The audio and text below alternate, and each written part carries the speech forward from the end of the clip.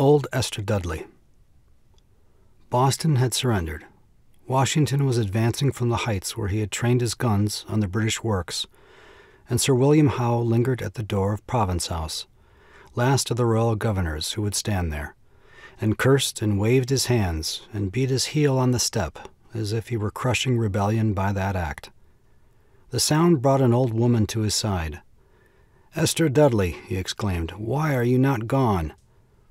"I shall never leave. As housekeeper for the governors and pensioner of the king, this has been my home, the only home I know. Go back, but send more troops. I will keep the house till you return." "Grant that I may return," he cried. "Since you will stay, take this bag of guineas and keep this key until a governor shall demand it." Then, with fierce and moody brow, the governor went forth, and the faded eyes of Ester Dudley saw him never more. When the soldiers of the Republic cast about for quarters in Boston town, they spared the official mansion to this old woman. Her bridling Toryism and assumption of old state amused them, and did no harm. Indeed, her loyalty was half admired. Beside, nobody took the pride in the place that she did, or would keep it in better order. That she sometimes had a half-dozen unrepentant codgers in to dinner, and that they were suspected of drinking healths to George III in crusted port, was a fact to blink. Rumor had it that not all her guests were flesh and blood, but that she had an antique mirror across which ancient occupants of the house would pass in shadowy procession at her command, and that she was wont to have the Shirleys, Olivers, Hutchinsons, and Dudleys out of their graves to hold receptions there, so a touch of dread may have mingled in the feeling that kept the populace aloof. Living thus by herself, refusing to hear of rebel victories, construing the bonfires, drummings, hurrahs, and bell-ringing to signify fresh triumphs for England, she drifted farther and farther out of her time, and existed in the shadows of the past.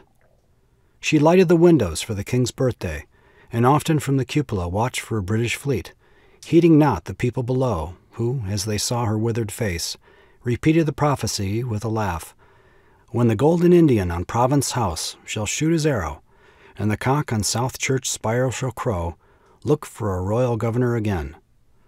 So when it was bandied about the streets that the governor was coming, she took it nowise strange, but dressed herself in silk and hoops, with store of ancient jewels, and made ready to receive him. In truth, there was a function, for already a man of stately mien and richly dressed was advancing through the court, with a staff of men in wigs and laced coats behind him, and a company of troops at a little distance. Ester Dudley flung the door wide, and drooping on her knees held forth the key with the cry, "Thank heaven for this hour! God save the king!" The governor put off his hat and helped the woman to her feet. "A strange prayer," said he, "yet we will echo it to this effect. For the good of the realm that still owns him to be its ruler, God save the king." Ester Dudley stared wildly.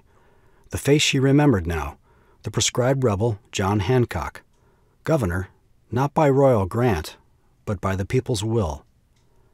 "Have I welcomed a traitor? Then let me die." "Alas, Mistress Dudley, the world has changed for you in these later years. America has no king." He offered her his arm, and she clung to it for a moment. Then, sinking down, the great key that she so long had treasured clanged to the floor. "I have been faithful unto death," she gasped. "God save the king." The people uncovered, for she was dead. "At her tomb," said John Hancock, "we will bid farewell forever to the past. A new day has come for us. In its broad light we will press onward."